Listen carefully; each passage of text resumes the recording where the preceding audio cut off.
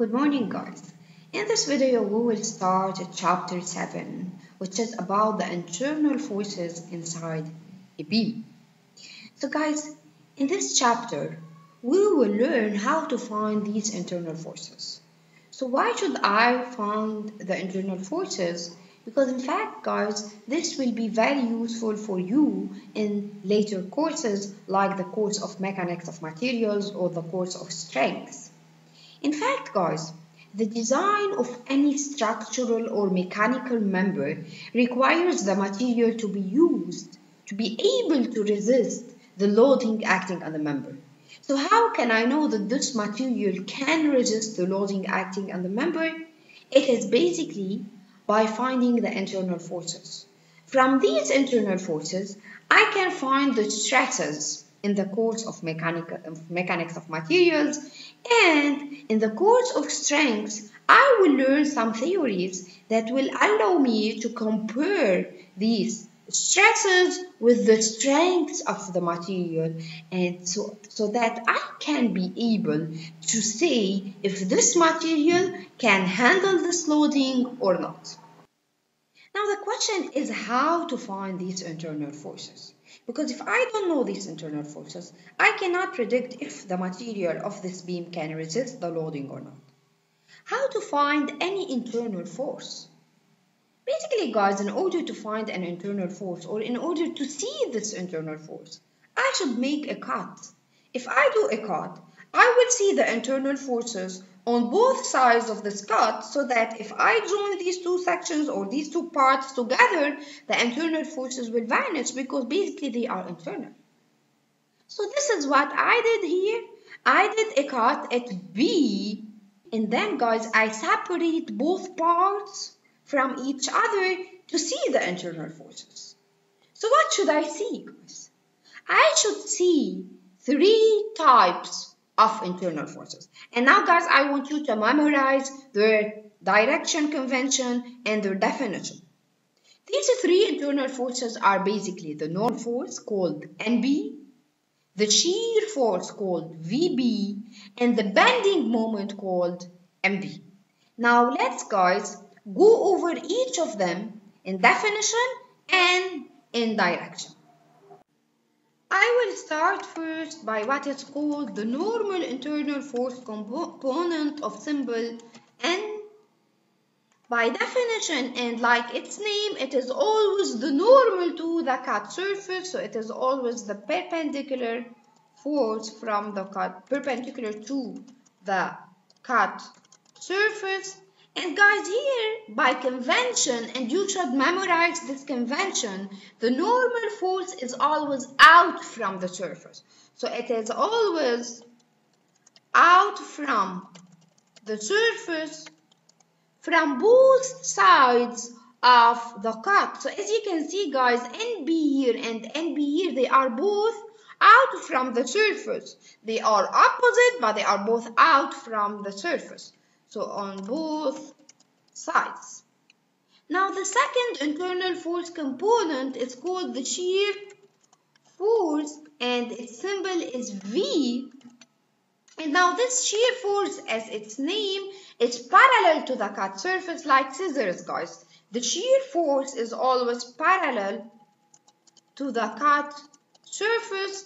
And guys, you should memorize this convention in direction. The shear force is downward for the left part and upward on the right part, like as shown in this example. So it is always, guys, downward on the left part by convention and upward on the right part. And you should here, guys, decide which part is easier to deal with in order to find the shear force. But you should memorize the sign convention. Now the last one is called bending moment, and its symbol is M.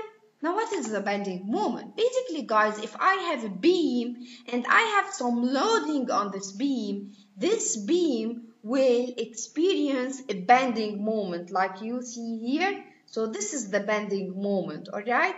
So the bending moment is the moment caused by the external loading on the beam. And And now guys, for the sign convention, and you should also memorize this, it is always clockwise for the left part and counterclockwise for the right. So this is how you represent your internal forces. You should memorize the convention of direction, because in fact these directions are the correct ones. So you cannot put V on the left part upward and then do your calculation. It is always downward on the left part and upward on the right part. Now guys, before starting the procedure to find the internal forces, I want to remind you that I have two types of beams. The first type is called a simply supported beam.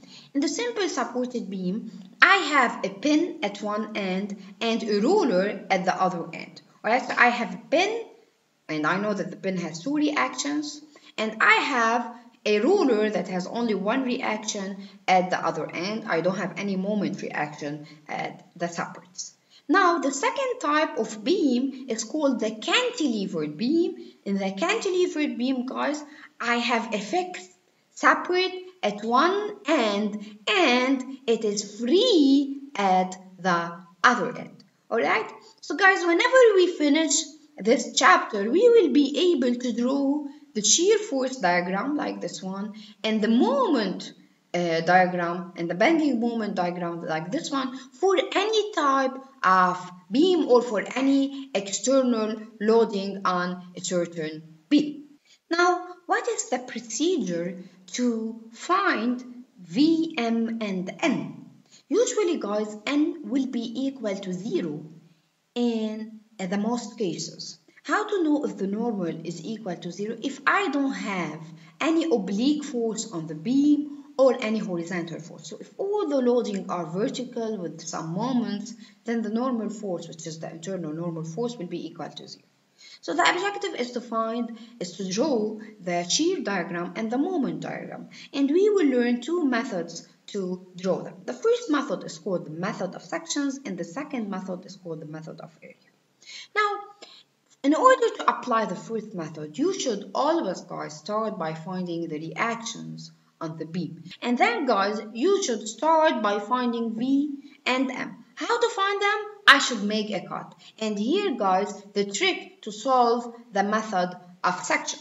You should make several cuts to find V and M all over the beam. How to know the number of cuts or how to do these cuts, we will learn this later on.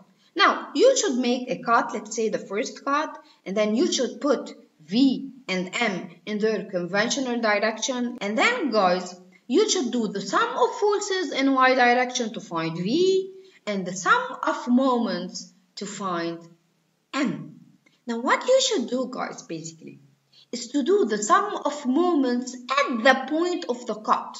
So if you do the cut at X, you should do the sum of moments at this X in order to get rid from V and to find this M. And you should decide which part is easier to deal with. This depends on the loading and on the place or on the location of the separates. So guys, the first step ever is to find the reactions, and we know how to find them by applying the equilibrium equation, sum of X, sum of Fy, and sum of moment all over the beam. So I will take the free body diagram first as my whole beam and find all my reactions. And we said, guys, that the second step is to do a cut and then apply the equilibrium equations on one part of this cut.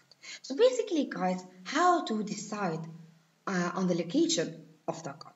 Usually, guys, each force or moment on the beam will change the internal forces. Which means, guys, if I have this very simple example, so this is a very simple example, I only have one external force and two separates. So of course, guys, here I have one reaction and one reaction. I don't have any horizontal reaction because basically I don't have any external load.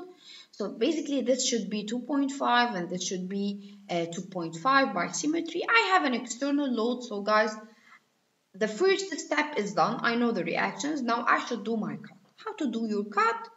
Guys, you should, if you have a force or a moment, you should locate this force and your moment and then, guys, you should make a cut before this force and after this force. So this is how you can do the cut. So if I have an external force at point B, this means that I should do a cut before B and after B. Why? Because this 5 kilonewton will change the equation of the shear force and the bending moment. So I should always do a cut before the force or the moment and after the force or the moment. Now, if I have, for example, another loading here, so I should do a cut before 5, after 5, and after this, let's say 10 kilonewton. So as you can see, guys, if I have a force, I will always have a cut before this force and after this force. So before 5, I have a cut, after 5, I have a cut. And since before 10, I already have a cut, then I will only have one cut after 10 before the point C, which is the end of the beam, which means I will have 3 cuts. So whenever, guys, I have a force or a moment, I should do a cut before this force and after this force. Now, guys, if I have a distributed load, since, guys, the distributed load is continuous, then the equation of V and M with respect to X will not change all over this beam, all over this distributed load. It is because in terms of X, so V in terms of X will not change. So I can only do one cut here. So if I have a distributed load, you should have only one cut over this distributed load. So I will have only here one cut, and this cut should be between the start point of the beam and the ending point of the beam. Now, if this beam, guys, doesn't end at the end of the distributed load, so I will do some extension here, then, guys, you should also do a cut after the distributed load, like the case of the force. So you should do a cut through the distributed load and after it.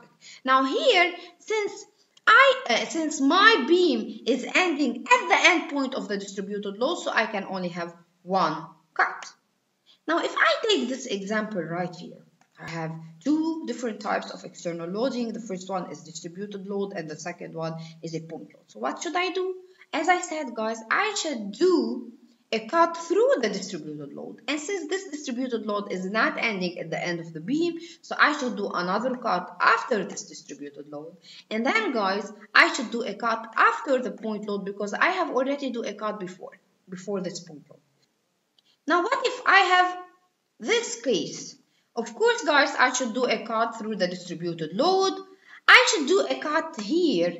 Why? Because in fact I have the end of this distributed load and I have a force at B. I will take another example where B is not at the end of the distributed load, and then this is my case. Now, guys, what if I have an extension of the beam, so the beam is not ending at C? What I should do, guys, I should do also a cut after C. What if, guys, I have the same case, but this roller at B is not here, it is here basically. I should do, guys, I should do a cut through the distributed load, and since the roller, guys, has also a reaction here, so I should make sure, guys, that my second cut is between the end of the distributed load before the next point load, which is here, the force at the reaction. Now, yes, this reaction is also considered as an external load where I should do a cut before and after because, guys, it is at a point on the beam, it is not at the end of the beam. Now, what if, guys, this moment is not here? I will do the extension of this beam and I will put my moment here at a point D. So what should I do here, guys? I should do another cut after C because, of course, I should do a cut after my point load, which is here 20 kilonewton, and I should do a cut after the moment, which is at point D. Now, this cut will not change the shear force because, in fact, the shear force will be estimated by doing the sum of forces in y direction. However, it will change the bending moment because the bending moment will include all the moment over the beam. So I should do a cut after this bending moment.